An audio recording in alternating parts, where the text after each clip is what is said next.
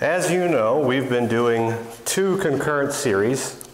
We've been doing the book of Ephesians, verse by verse, studying that, and we've also been going through the tracts that we have in our tract rack, our book nook back there.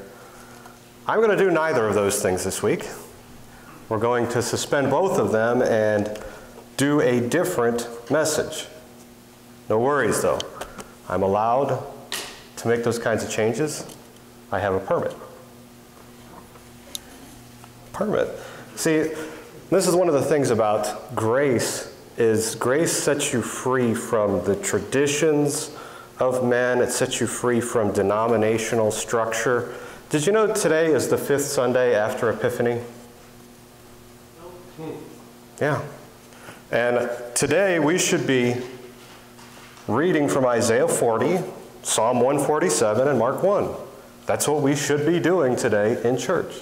But we're not going to because we're free. I said I have a permit. I wasn't kidding. It's right here. It says permit. I can do whatever I want. Steve Yoke. That's neat, huh? Yoke.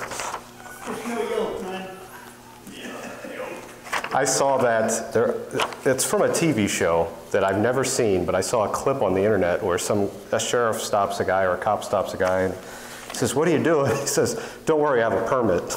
And he hands him a sheet of paper, and it's just a sheet of paper that says, "I can do whatever I want." That made me LOL, literally, laughed out loud. But that's what's great about grace and great about a small body of believers is we can talk about stuff that is relevant to things we're studying and things that we have questions about, and we can do it now. And that's what I was thinking after our Thursday meeting this week and everything that we talked about. I thought, man, we need to go back and plow some of that ground some more to talk about the things we talked about on Thursday night and lay it more out in a clear fashion. So that's what we're going to do this week. And we were talking about the difference between the gospel of the kingdom and the gospel of the grace of God. Another way to say it is like it says in Galatians 2:7, the gospel of the circumcision versus the gospel of the uncircumcision. So what happens is you walk out of a place, you walk out of a church that only sees one gospel in the Bible, and you walk into a place that says, oh no, there's many different gospels in the Bible. They're very clear to see. You start learning some of them about it. And then you're talking to one of your friends and they tell you, oh, just claim this verse, claim that verse, claim Jeremiah 29:11. Everything will go fine for you. And you hear a guy like me say, no, well, that's not your doctrine. That's not your apostle talking. He's preaching a different gospel, and they have different promises, and those aren't yours. These are your promises. And now you sit there and go, because it's a lot easier when it's just one thing all the way through the Bible, and it's all the same. Well, now you've got different things, and you've got to study things out, so it gets difficult. Let's read the verse here. Galatians 2:7. You should have read my mind. I know I didn't say the verse. Turn to where I'm thinking. Galatians 2:7. This is Paul talking. He says, "But contrariwise, when they saw that the gospel of the uncircumcision was committed unto me, as the gospel of the circumcision was unto Peter." Two different guys. Paul says the gospel of the uncircumcision to me, gospel of the circumcision to Peter.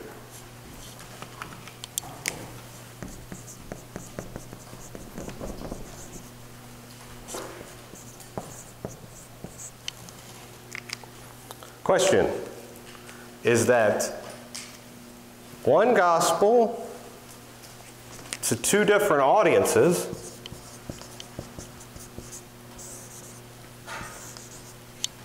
or is that two gospels to two different audiences? You must be a heretic.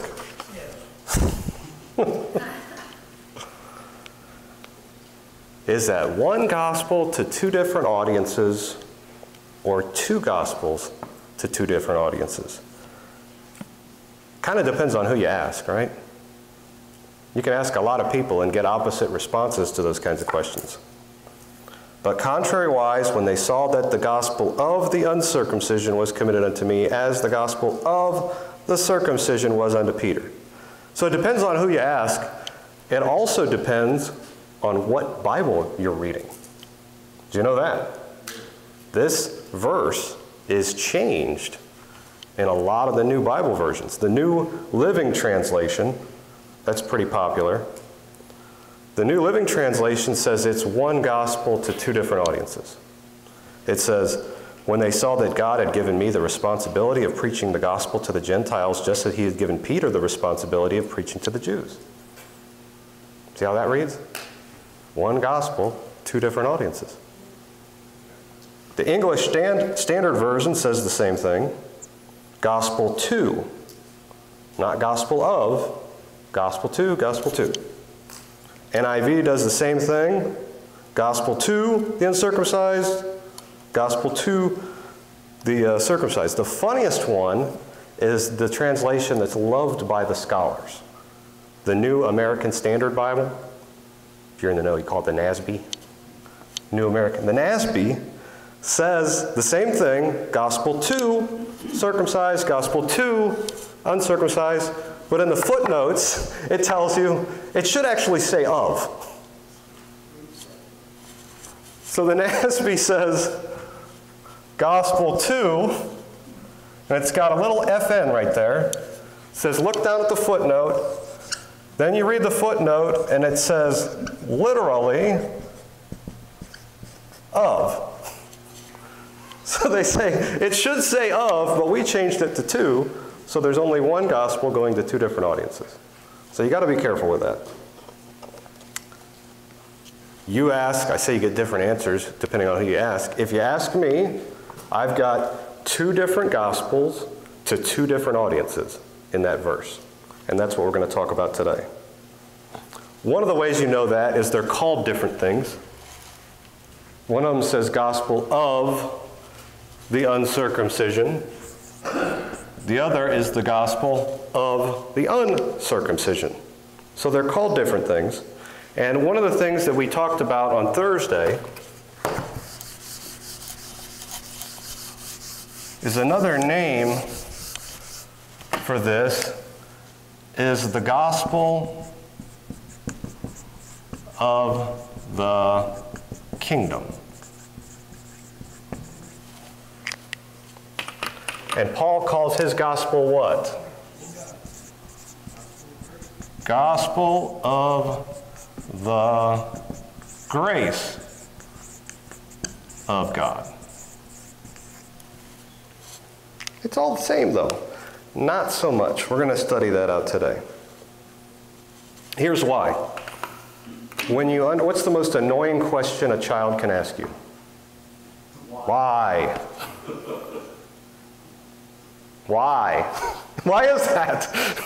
Because you have to explain to them the facts and explain to them the reasons and the things around it. And then you get to the why. And it takes a long time. It's a lot quicker to say, because I said so. But isn't that our issue when we come to study the Bible? With understanding the key to understanding the Bible now is we've collected all the whats. We need to learn the whats and put the whats where they go. But what does that do? Now it answers our why question. Why did these guys get those promises and I don't? Why do I have this situation in God, in Christ, and they didn't?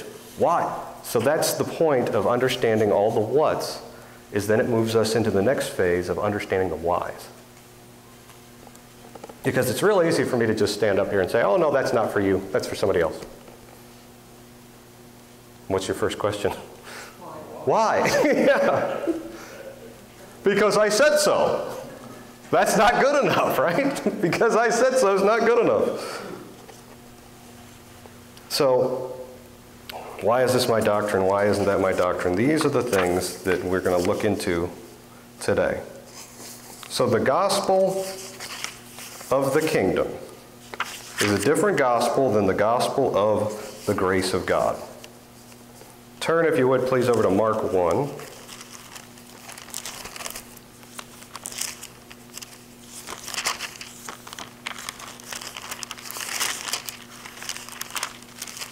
Mark 1:14.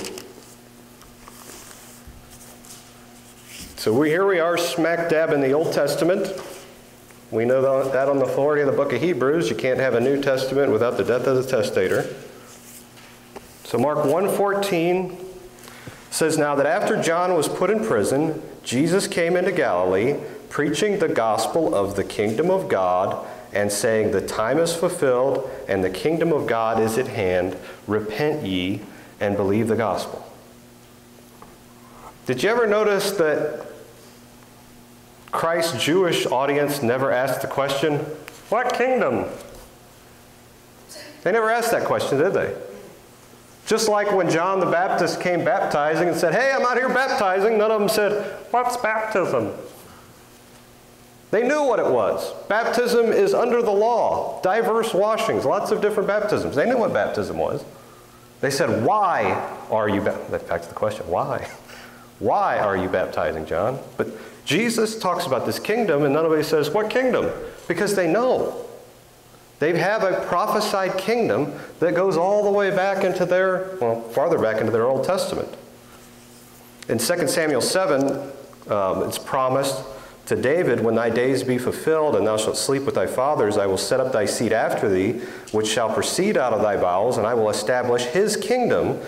And it goes on, he shall build a house for my name, and I will establish the throne of his kingdom forever. And farther down it goes, and thine house and thine kingdom shall be established forever before thee, thy throne shall be established forever. They are looking forward to their promises that go all the way back to Abraham. All the nations of the earth be blessed through Israel. Israel is the kingdom that rules the earth. In Jeremiah, it's another promise in Jeremiah 23. Behold, the days come, saith the Lord, that I will raise unto David a righteous branch, and a king shall reign and prosper, and shall execute judgment and justice in the earth. What would our planet look like with one day of justice and judgment in the earth? Wow. But that's what they're looking for. They're not looking to die and go to heaven. They're looking for a kingdom on the planet, on the earth. Everything is made right. Justice, judgment. Finally, things are right in this place. That's what they're looking for, and that's what they're preaching in the beginning of Matthew, Mark, Luke, and John. This kingdom is at hand. It's close. So they're looking for a literal, physical, Jewish-controlled kingdom.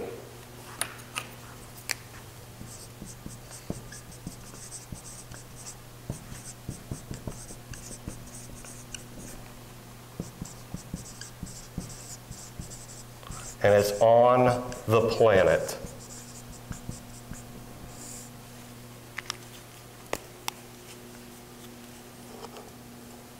Not only the kingdom, there's going to be a king. The physical person, the king, on the new capital of planet Earth, Jerusalem. Wow. John the Baptist, that's circumcision, right? If all the nations are being blessed through Israel and the Jewish nation is the capital of the planet, executing justice and judgment all around the earth, that's uniquely circumcision. What do you do then with there's no such thing as Jew or Greek in the body of Christ, if you try to make it all the same? Jesus told them about 12 thrones, 12 gates going into the kingdom. That's Jewish, 12 tribes. But John the Baptist, remember when John the Baptist, Dad, finally got to speak again? And he spoke with the utterance that the Holy Ghost gave him. He said, blessed be, this is in Luke 1:68. He said, blessed be the Lord God of Israel, for he hath visited and redeemed his people, the circumcision, and hath raised up an horn of salvation for us in the house of his servant David. Hey, that's what Samuel was talking about.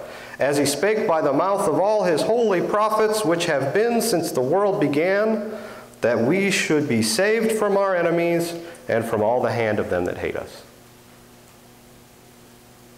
Peace. To perform the mercy promised to our fathers and to remember his holy covenant, the oath which he sware to our father Abraham. Prophecy promised.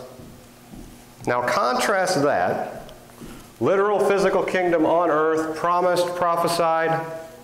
Contrast that, peace, being saved from their enemies and from the hand of them that hate us. Contrast that with what Paul says about the gospel of the grace of God, Acts 20.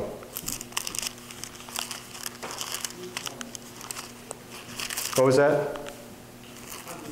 Oh. Acts 20.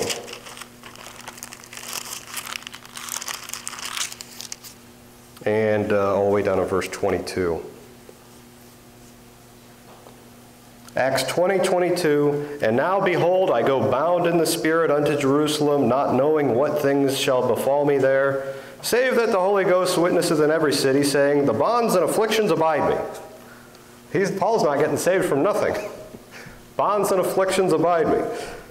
But none of these things move me, neither count I my life dear to myself, so that I might finish my course with joy and the ministry which I received of the Lord Jesus, to testify the gospel of the grace of God. That's Paul and his gospel. Gospel of the grace of God, gospel of the kingdom. Gospel of the kingdom is at hand. That's what John the Baptist said. Matthew 3:1, and in those days came John the Baptist preaching in the wilderness of Judea and saying, repent ye, for the kingdom of heaven is at hand. For this is he that was spoken of by the prophet Isaiah, saying, the voice of one crying in the wilderness, prepare ye the way of the Lord, make his path straight. Everything that's been prophesied, everything that all the prophets have been talking about, it's here, it's happening. Repent. That's the gospel of the kingdom. The gospel of the grace of God is called the unsearchable riches of Christ. Meaning was not prophesied, it was kept secret. It was, as Romans 16:25 says, a mystery. Is that different?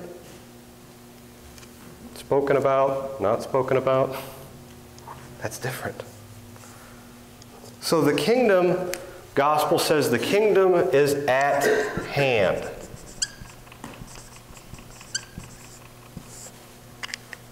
The gospel of the grace of God, are we looking for a literal physical kingdom on planet Earth to go live in Israel? Is that what we're promised? The gospel of the grace of God says, you're now, it's not at hand. If you've trusted Christ's payment for your sins, if you trusted his death, burial, and resurrection for your sins, you're saved and in God's kingdom now. Not at hand, kingdom now. I understand. I tell you, you're in God's kingdom now, and you look out the window and say, nope. I'm in Ohio in the winter. Yes, it is judicial. Yes, it is a spiritual fact. But you're yet still in your body. You have a job, if you're saved today, you have a job here to do as a member of Christ's body until you're done, and then you'll take your guaranteed position in heavenly places. But the fact is, you're saved now. Colossians 1:12 says, giving thanks unto the Father, which hath made us meet, it's fitting, to be partakers of the inheritance of the saints in light, who hath delivered us from the power of darkness. Already done. If you're saved, you've been delivered from the power of darkness, and hath, another past tense word, hath translated us into the kingdom of his dear Son. You're there. It's not at hand. You're not waiting for something to come out of the sky on planet Earth. You're there now. Verse 14 in Colossians 1 says, in whom we have redemption through his blood, even the forgiveness of sins. Is that different?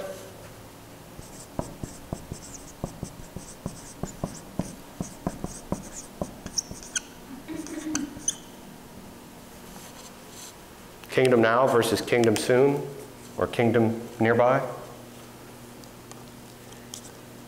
Remember, we're dealing with, it's all the same. It's just one gospel to two different audiences. Not so. On our Thursday night meeting, we looked at Israel's promises. Jeremiah 31 squared. Ezekiel 36:26. Israel's kingdom. Let's ask a really tough question of the young ones up here. Who is Israel's kingdom promised to? Let me ask it another way. Who is Israel's kingdom promised to? Israel. Yes! Ding, ding, ding, ding, ding. The kingdom is promised to Israel. Gospel of the kingdom. Isn't that what John the Baptist's daddy said? Blessed be the Lord God of Israel, for he hath visited and redeemed his people. Who's that? Israel. And hath raised up an horn of salvation for us, Israel, in the house of his servant David, king of Israel. Israel's kingdom is promised to Israel. That is a huge thing to understand if you want to understand your Bible. Because if you make the church a replacement for Israel or a substitute for Israel, and we get all Israel's promises but not their curses, it's going to make the Bible a confusing mess for you. But if you can come to your Bible and say, no, God promised it to Israel, I think God's going to give it to Israel. That clears up a lot of problems. What do we know about the gospel of the grace of God? What's God's will in 1 Timothy 2, 3 and 4? 1 Timothy 2, 3 and 4? God's will is for how many people to be saved and to come to the knowledge of the truth? Few? Several? Hundred? No. God's will is for all men to be saved and to come to the knowledge of the truth.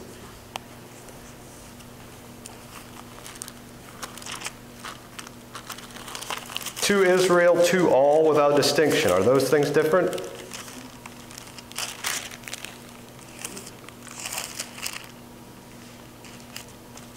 First Timothy 1:15 says, this is a faithful saying and worthy of all acceptation, that Christ Jesus came into the world to save sinners, of whom I am chief. Howbeit, for this cause I obtain mercy, that in me first Jesus Christ might show forth all long-suffering for a pattern to them which should hereafter believe, to him to life everlasting. That verse makes it impossible for these two gospels to be the same. Gospel of the circumcision, gospel of the uncircumcision. Do you know why? Little words. 1 Timothy 1:16. Paul says, me first. That's not difficult English, is it? Well, did Paul get his gospel before Peter got his? No. Peter and the boys have been preaching that gospel since all the way back when Jesus was alive, right? Paul comes along and says, I'm the me first pattern. That means it's impossible for these two things to be the same. Or Paul's a liar. Because if they're the same, Paul's not the me first. Those are your options. The gospel of the kingdom, we talked about it, a literal, physical kingdom to come down here on earth.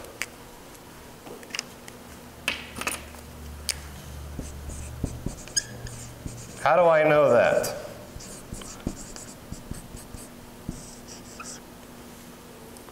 Nobody's ever said the Lord's Prayer, have they? Nobody's ever heard of that? It's all your first time? Well, just so you know, in what's commonly called the Lord's Prayer, Christ teaches them in Matthew 6 to pray, "Our Father, which art in heaven, hallowed be thy name. Thy kingdom come, thy will be done on earth as it is in heaven." So the gospel of the kingdom, you're not praying to go up. You're praying for God, bring that kingdom down. Let's see some justice and judgment in the earth. Their gospel is about things being set right on the earth. Is that the same as the gospel of the grace of God? The gospel of the grace of God, look over at Ephesians 2.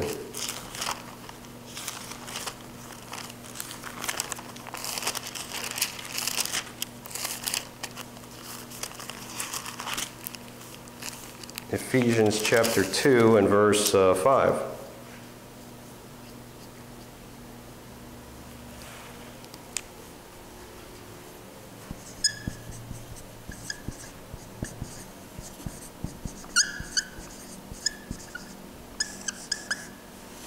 Ephesians 2:5, we're not praying for God's kingdom to come down here on earth.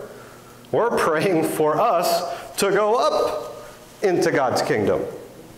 Ephesians 2:5, even when we were dead in sins, hath quickened us together with Christ, by grace ye are saved, and hath raised us up together, and made us sit together in heavenly places in Christ. That's up. That in the ages to come he might show the exceeding riches of his grace in his kindness towards us through Christ. Where's that? Up. For by grace are you saved through faith, and that not of yourselves, it is the gift of God. I know I ask the question over and over again, and it gets repetitive, but how can that be the same? Well, I preach a gospel where we pray for the kingdom to come down to earth, but it's all the same, so I preach another gospel that's the same, that we pray that we all go up to the kingdom. What? Which way are you going? I'm a yo-yo. It doesn't make sense. These things need to be rightly divided. It's right to divide them. It would be wrong to combine them if they're not the same.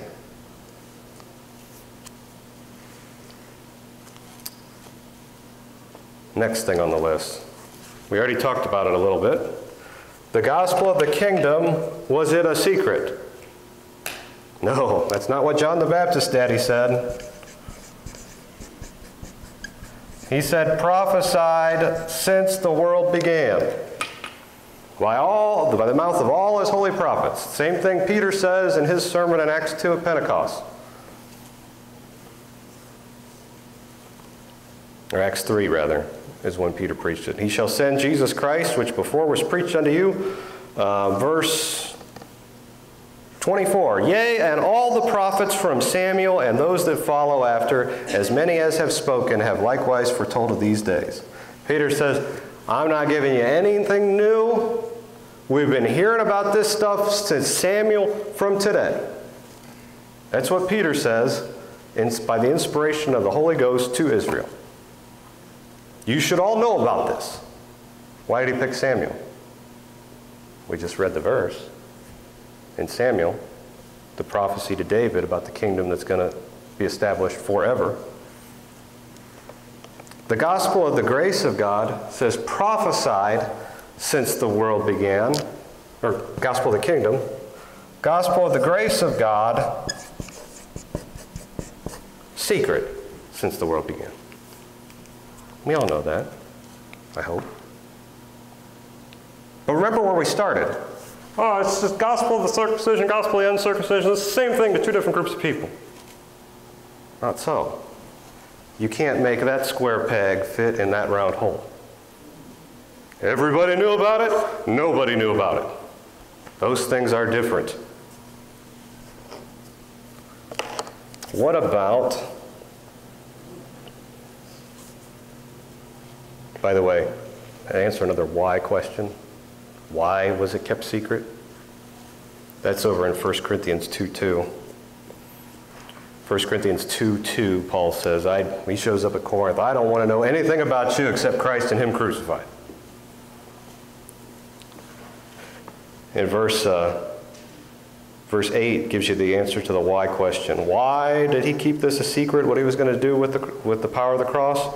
It says, which none of the princes of this world knew, for had they known it, they would not have crucified the Lord of glory. He had to keep it secret. Satan thinks he's won. I got God's nation to kill their own Messiah. I win! Not so, Satan. I had a secret. You fell right into my battle plan, O wise Lucifer. Who's the loser now, wise Lucifer? That's what Corinthians talks about. God made a show of him openly, triumphing over him in it. You think you won? Ha ha! Fooled you. I'm God, smarter than you. I made a joke about it one time. There's a football game today, I hear. It's as if God spiked the ball in the end zone in front of Satan. I win. He thinks he's had his best day, and he just helped orchestrate his own doom and ultimate failure. God is the greatest battle tactician. Anyways, I'm getting off track here. The gospel of the kingdom, guess what I can do with the gospel of the kingdom? I can preach, and this probably goes to what you were saying about how I watched the guy on TV and he got so close and he got so close, but he didn't say it. I can preach the gospel of the kingdom all day, every day, and not tell you one thing about Calvary's cross. Do you know that? Not a thing.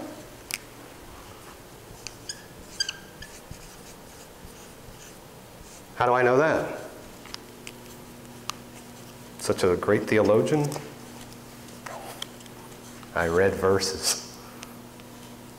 Matthew 10, Jesus sends his guys out and says, don't go to the Gentiles, don't go to the Samaritans, go to the lost sheep of the house of Israel and preach, saying the kingdom of heaven is at hand.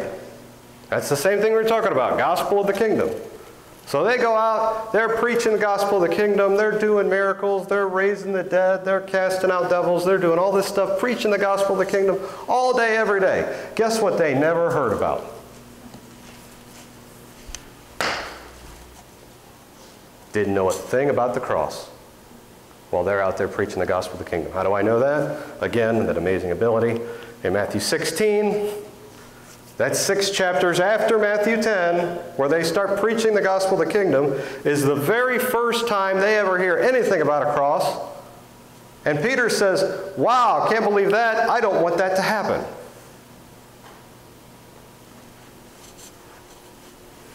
Is it the same? Just same message to 2 different audiences? That's a pretty big deal. One has Calvary, one doesn't. That's a big difference. It says in Matthew 16:21 is the verse. From that time forth, Jesus began to show his disciples. He had not yet shown them anything about it, and they're preaching the gospel of the kingdom. Do I need to tell anyone in here that the gospel of the grace of God, the cross is a pretty necessary thing, right? Let's just put it on the board. 1 Corinthians 15, 1 through 4. You have no gospel. Paul has no gospel without the cross. His gospel is the cross, 1 Corinthians 15, 1 through 4. I declare unto you the gospel. What's the next thing out of his mouth? The cross, the death, the burial, the resurrection. That's my gospel. That's how you are saved. These guys didn't know anything about it. Preaching the gospel of the kingdom. I said death, burial, and resurrection. If you don't need the cross for your gospel, obviously you don't need the come back to life part, right? No resurrection.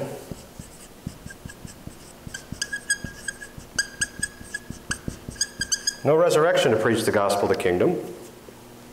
Remember when they found the empty tomb? And the lady said, "They've stolen his dead body."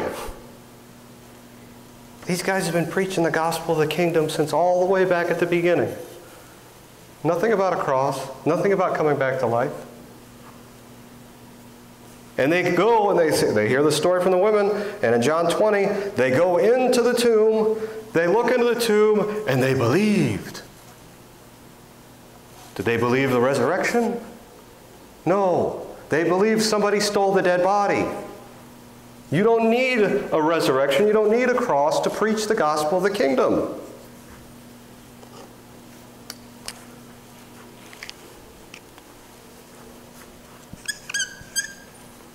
Anybody know? 1 Corinthians 15. There are verses in the chapter after verse 4. If you read on, there are. I got to the saved part. I'm done. Woohoo! Verse 14 in 1 Corinthians chapter 15. Well, 13. What's it say? Does it say the resurrection is necessary for the gospel, the grace of God? But if there be no resurrection of the dead, then Christ is not risen. And if Christ be not risen, then is our preaching vain, and your faith is also vain. The gospel, the grace of God, if I don't have a resurrection, I'm wasting my time. Those things are different.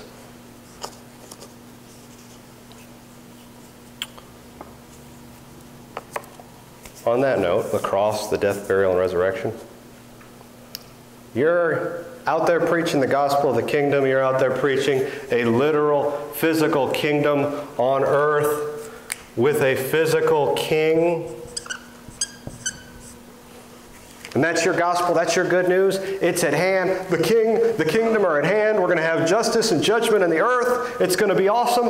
What's about the worst thing you could do in response to that? We're going to have a king. He's going to rule from David's throne in Israel. We're going to have justice, judgment in the earth. The kingdom is at hand. What's the worst possible thing you could do?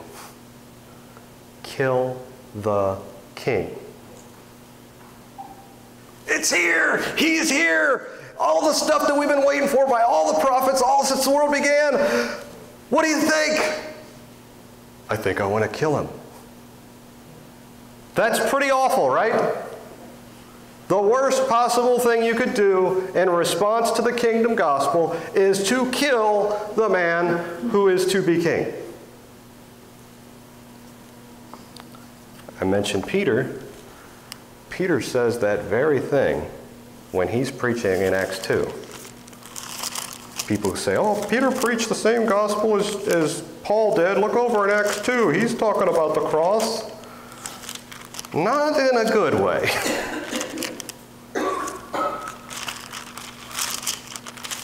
Peter says in Acts 2:22, ye men of, oh, there it is again. Israel. Ye men of Israel, hear these words. Jesus of Nazareth, a man approved of God among you by miracles and wonders and signs, which God did by him in the midst of you, as ye yourselves also know. Yeah, remember that guy? The miracle worker?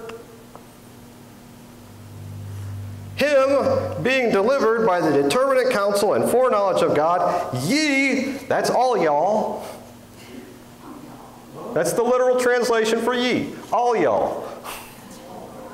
All y'all men of Israel. Where's my spot?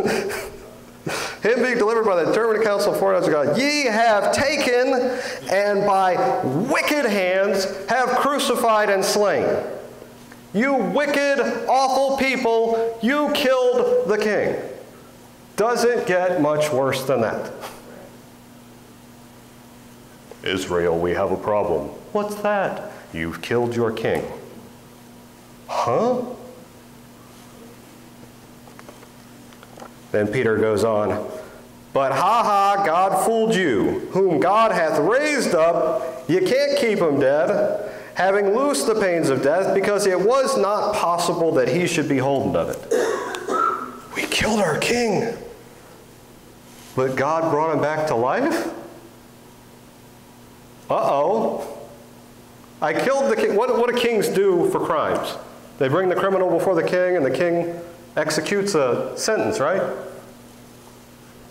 I literally killed the king who's going to do the judgment. How's that going to work out for me? That's why the next question out of their mouth is, what do we do? We're toast. But then Peter says, no. Same thing we've been talking about since John the Baptist. Repent, be baptized. That comes from the Lord's Prayer on the cross. Father, forgive them. They know not what they do. So the cross is awful in the kingdom gospel setting. You killed the king. You remember when Christ had disguised himself and he's talking to his men along the road? And he said, why are you guys so sad? What's wrong with you? It's in Luke 24. Their response was, don't you know what's going on? They killed Jesus. We thought he was going to be the guy that was going to redeem Israel. But now he's dead, so we know he's not the guy.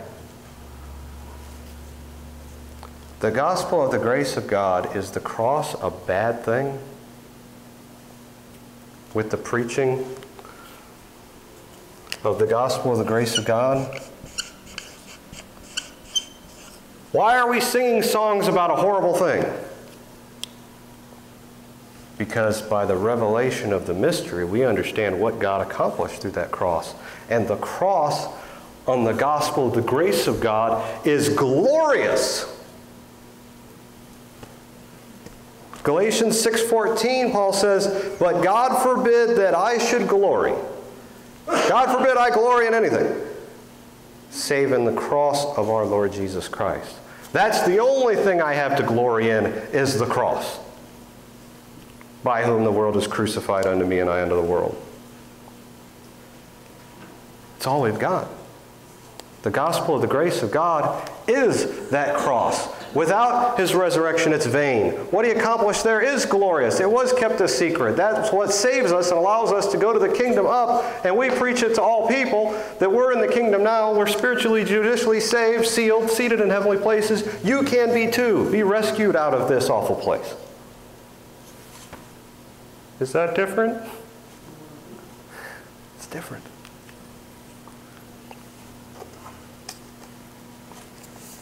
Why doesn't everybody know this? I didn't for most of my life. We need to tell more people, huh? Galatians 2:20, Paul's saying, I am crucified with Christ. That was a bad thing before.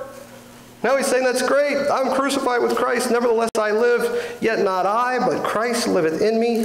And the life which I now live in the flesh, I live by the faith of the Son of God, who loved me and gave himself for me. One more thing, and we'll be done. I promise. The gospel of the kingdom, I'm doing good. We're good. Nobody's going to turn into a pumpkin. Still under my allotted time. I've run out of room on the board, at least over here.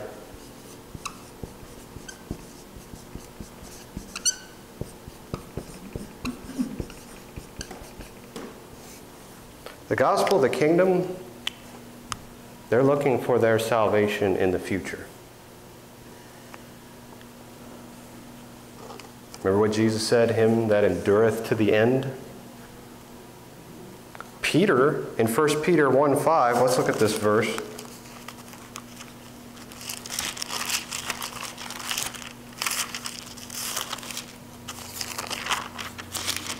First Peter 1:5.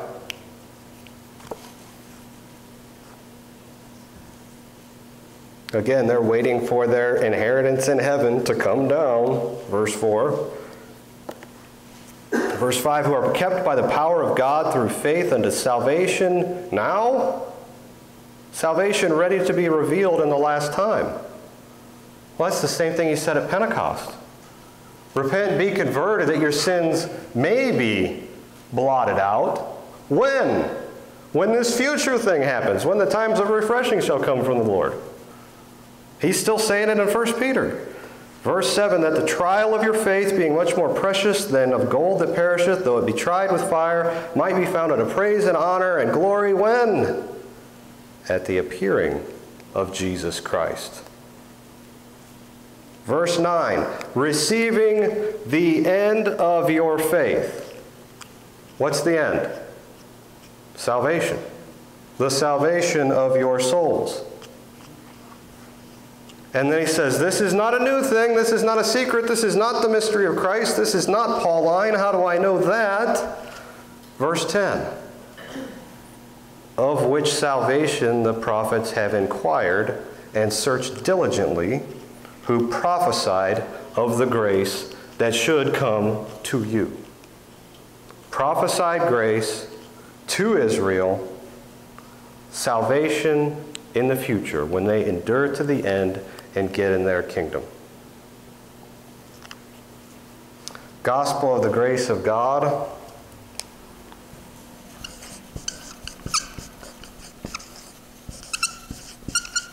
I got saved. Anybody ever make that statement? On that day I heard the gospel, I got saved. That's salvation now, right? It's not, one day if I make it, I'll get it then. You're saying, I got saved. It's a done deal. Ephesians 1:13, in whom also ye trusted, after that ye heard the word of truth, the gospel of your salvation, in whom also after that ye believed, ye were sealed with that Holy Spirit of promise. You hear the gospel, you believe it, you trust it, sealed, done. That's different. Those are different things, different situations. Anybody ever read Romans 5:1? Therefore, being justified by faith, we have peace with God through our Lord Jesus Christ. We have it now.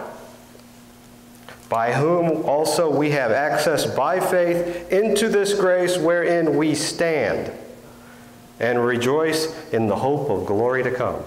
We have it now. Those are,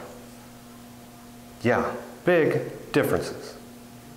Think about those differences the next time somebody comes along and says, Galatians 2:7, that's just one message, two different audiences, nothing to see here, move along.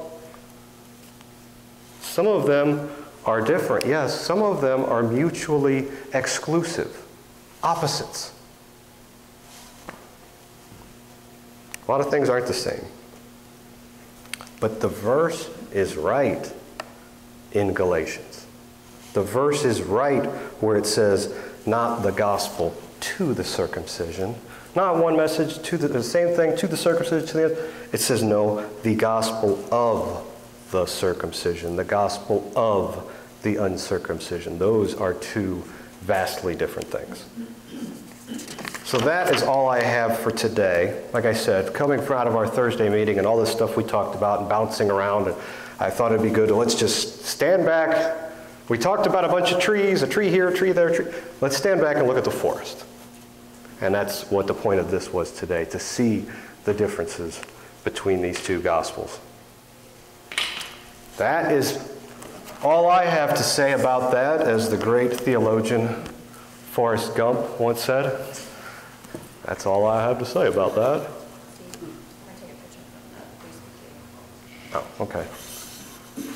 Anybody have any thoughts or questions? Yeah.